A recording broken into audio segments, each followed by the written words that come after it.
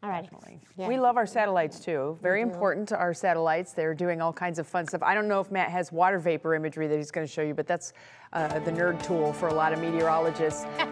We do have a lot to talk about, though. Let's get it over to Jay and Matt now.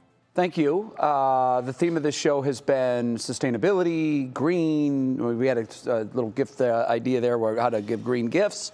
And, you know, the NASA, studying of climate change and all that. So that's your weather word today, green. Oh, I thought it was all that you just said. I was getting a little nervous.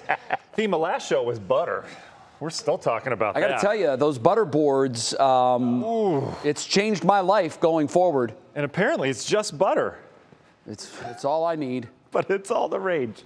Okay, lots to talk about. Let's get you through tonight and the weekend first. We've got the colder air in place. That big system that was spiraling all weekend brought this cold air in. This cold air is here to stay. We're not going to get warmer than this probably all the way through the rest of the year. So get used to this. We're in the 30s. This isn't unbearable. This is wintertime in Northeast Ohio. You combine the wind. We've got wind chill values for your Friday evening plans, generally in the upper 20s. So a chilly evening.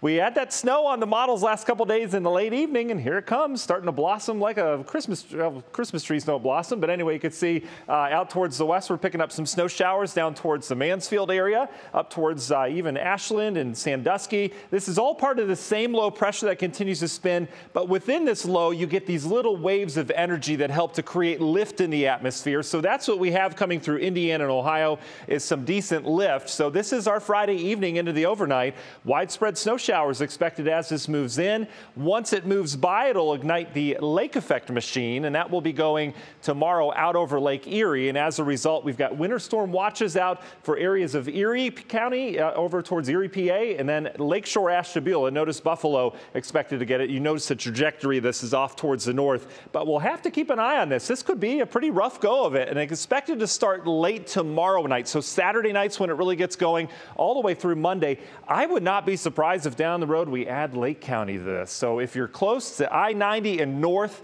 that's where the biggest impacts are expected, but we could even get some snow further south than that in northern Geauga County as well. So take a look at it. National Design Mart hour by hour forecast. Here are your snow shower activities tonight.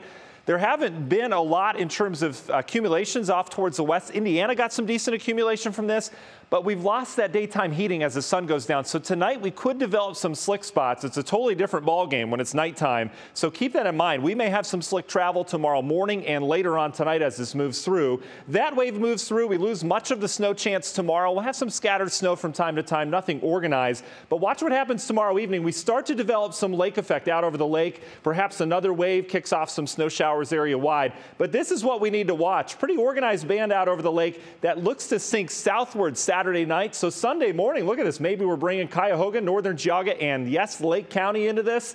We could have some decent snow out of that. Sunday, it kind of reorganizes and then comes back at us Sunday night. So in terms of accumulations, again, this is going to fluctuate. A trace to maybe an inch or so down towards the south, not a lot, but you get up towards the lakeshore, look at some of these numbers. Our model's putting out 6 inches in the Menor area, perhaps. We'll keep an eye on this for sure, but I can foresee a very snowy Saturday night, Sunday morning out in the snow belt, and ditto that into Monday morning. Let's talk about the cold. There's not a lot of green on the map. We've replaced it with the blues and the whites. We've got cold air in place. It gets colder up in Canada, but this is the real cold we're watching, minus 57 in Siberia.